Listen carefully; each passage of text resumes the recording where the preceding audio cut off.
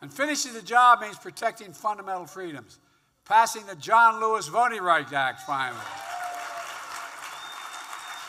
And making Roe v. Wade the law of the land. The law of the land. It means beating the NRA again, banning assault weapons, high-capacity magazines, which we did before. Finish the job means continuing our fight to save the planet with the most aggressive action on climate ever in the history of the world, with every new bridge, every new factory, every new high-speed rail internet, with every poisonous lead pipe removed.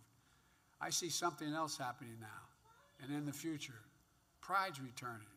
When we pushed all these programs, I said, I'm going to be a president for everybody, whether you live in a red state or a green state. I know it drives some of you crazy that a lot of these things are happening in red states. When we pushed all these programs, I said, I'm going to be a president for everybody, whether you live in a red state or a green state.